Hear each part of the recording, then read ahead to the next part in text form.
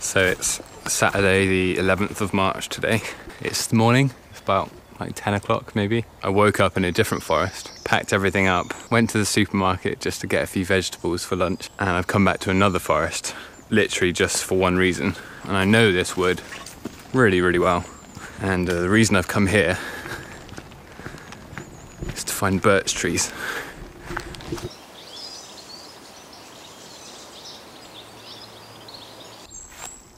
Here we are, fallen birch.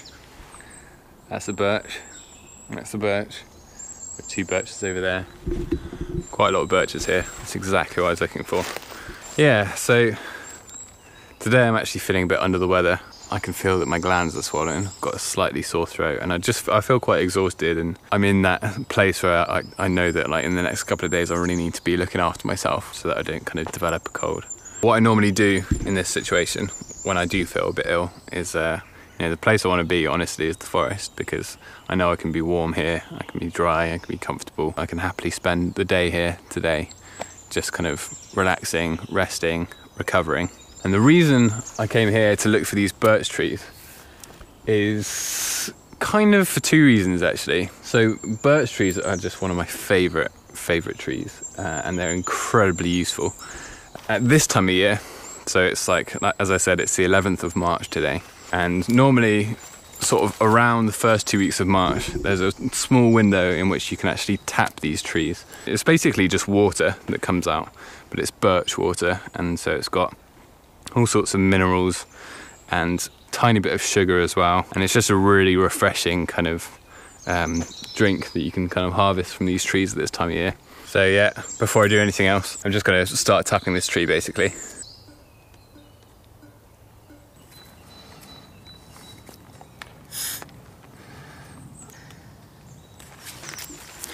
Just tie like a normal kind of Siberian hitch up here. Just very simply just tie this up. There we are. I might just shimmy that around. So while that's just kind of dripping away and collecting in there, I'll come back and check it in like an hour or so, see how it's getting on. So that's the first reason I came to find birch trees. But the other reason I came out to look for birch trees was to look for a fungus, and it's called the Birch Polypore. It's like a magical medicinal fungus, and I don't claim to know much about mushrooms or even foraging. I mean, I'm trying to learn, and I'm trying to get better at that kind of thing. But this is a fungus that whenever I see it, I recognize it straight away. It's one that I feel very confident in identifying, and it's one that humans have known about and used for thousands of years. And it's absolutely amazing. It's ridiculous. So I'm going to see if I can find one. Actually, I think in that tree over there, I can see some already. They're quite a way up the tree. But I don't know if you can see here and here. And yeah, just all the way up the tree basically. These very distinctive bracket fungus. They're called Birch Polypores. And anyone who's familiar with being outdoors in sort of temperate regions like this will probably be very familiar with this fungus, because it's just so useful in so many different ways. It might be a bit of a challenge to get them down. Might need just to get a long stick and poke it out.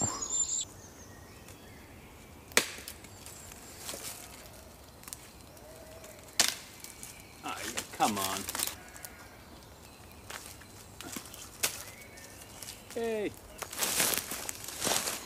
Okay, so this one is not good actually, especially on the underside. Yeah, got to keep looking really.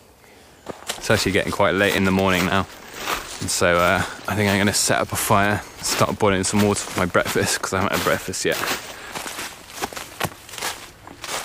So I've just stumbled upon this fallen birch tree here. You can see a few very, very old birch polypores there and there. Yeah, you can see here as well, there's another birch polypore. I mean, I don't know. I just know that, younger, sort of smoother ones are kind of better for what I'm looking for, basically. Yeah, you can see this bark just peeling off. Obviously, this tree doesn't really need it anymore. So, yep, I use that to light my fire.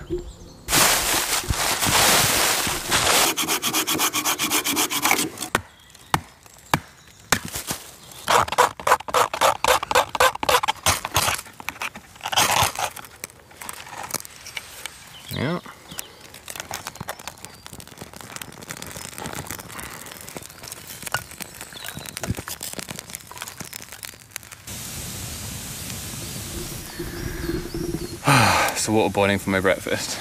Probably really late in the day now. I should have got here and had my breakfast straight away really, because I know it takes a while, so. Oh well, never mind. Just pour that in. So good. Yeah, so after I've had a bit of breakfast, I'm going to continue my search for the Birch Polypore. Alright, great breakfast. I think it's actually almost midday, so much more like brunch than breakfast.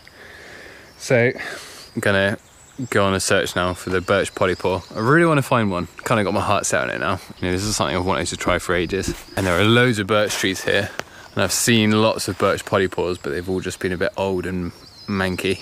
So, yep, I'm gonna go for a bit of a search now.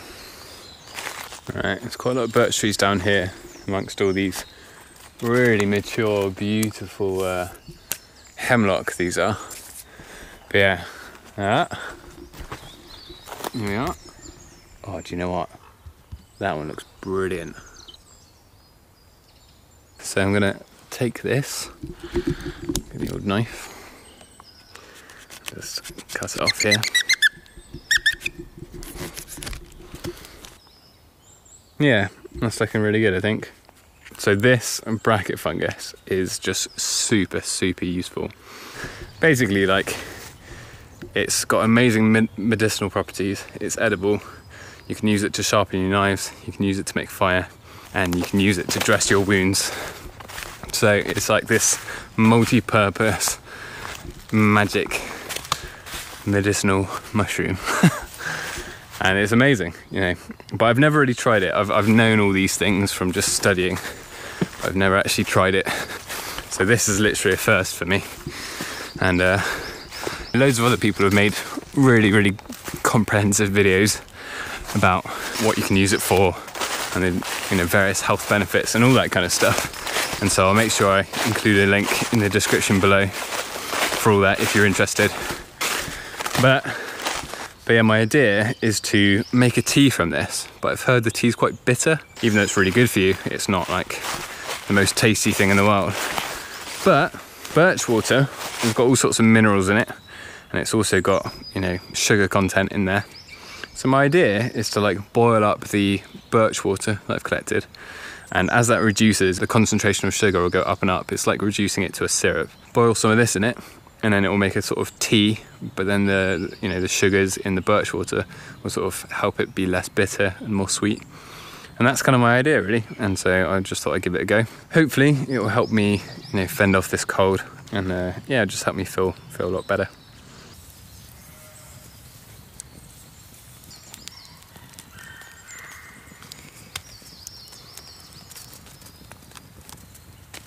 So I've just taken off all the kind of porous bits on the underside, and then just left with like this solid white flesh. And if I just cut into it, it's very, very like tough. You can just see it's like pure white, almost like soft polystyrene inside. That's the flesh that I'm going to sort of cut up and then boil in my tea. But before I do that, I obviously need to finish collecting my birch water. Alright, you can see my billy can just down here. Let's take a look. Please let there be some. Oh yes, look at that. Really good. I think that's plenty, to be honest. Don't need any more than that. It's really nice and heavy. Brilliant. Really pleased about that. What? Alright. So, got my birch water. Actually a really good amount in there. Actually I'm going to give it a bit of a taste. I just love it, fresh out the tree. Oh, it's so good. You know, it's very subtle, but it is kind of slightly sweet. It's almost like got a bit of a silky texture. It's really, really nice. Absolutely love it. But yeah, what I'm going to do is I'm going to get my birch water. I'm going to get my Birch Polypore and then use both to make a tea. You know, the birch water is really good for you. This is really good for you. I'm not feeling so good, and so hopefully this will just do me loads of good. I don't really know how to do this actually.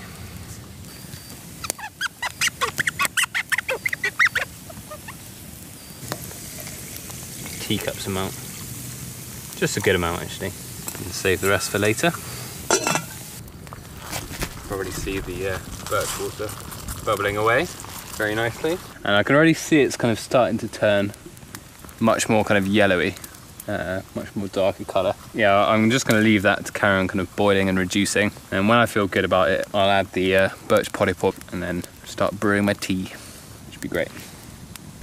Alright, so as I mentioned before, I went and got a few vegetables. I got a carrot and parsnip and a few other root vegetables and just got like all sorts of stuff to make a soup. So I'm going to make a nice tasty vegetable kind of broth, again to sort of help me feel better. I'm going to use the leftover birch water that I've collected, so here, and there's still quite a lot in there, to make my soup in, basically. So, yep, while that's boiling, I'm just going to start chopping my vegetables and then just slow cook my soup for the rest of the afternoon. So all my veggies ready for my soup. Put this on through the other end. Be really careful not to spill my birch water.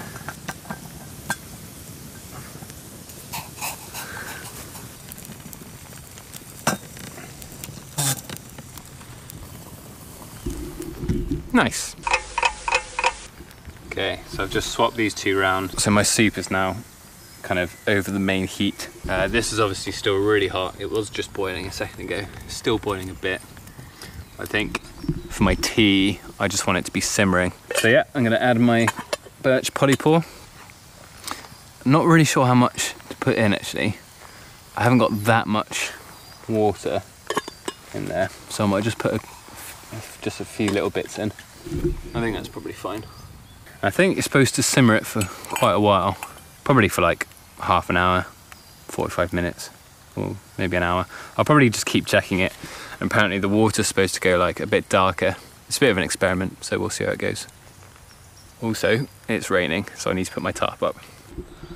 Okay, so it's been about an hour that my tea's been brewing. It's time to try my tea. Use some of this leek to carry this.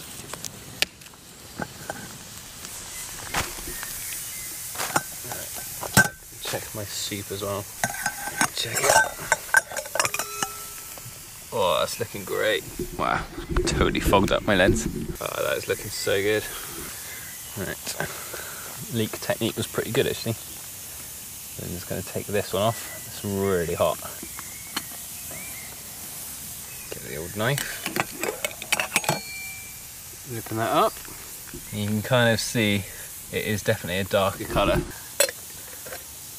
Stop any of the bits of mushroom getting in.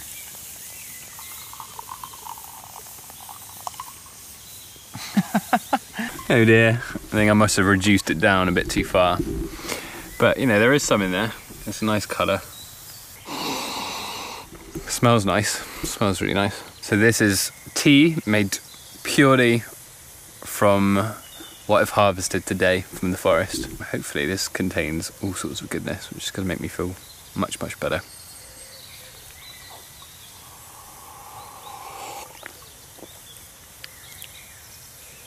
That is really good.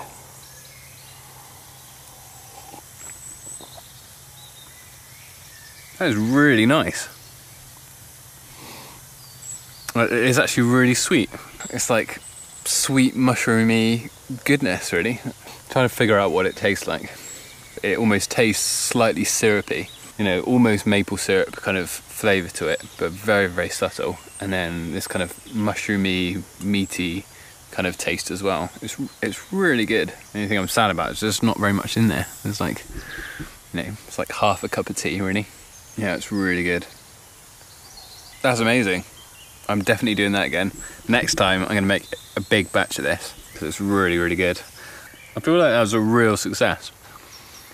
I've never tried the mushroom before. I never tried making the tea before, so that was a bit of an experiment. But I'd heard that it can be quite bitter, and I think with the birch water, it balances out really, really nicely. But yeah, really pleased with that. Apparently this is full of all sorts of goodness, so I feel like it's done me good. So as you can probably see, I'm losing light now, and it's just started to rain again. So yeah, feel really pleased about my mushroom tea. Next thing to try is hallucinogenics.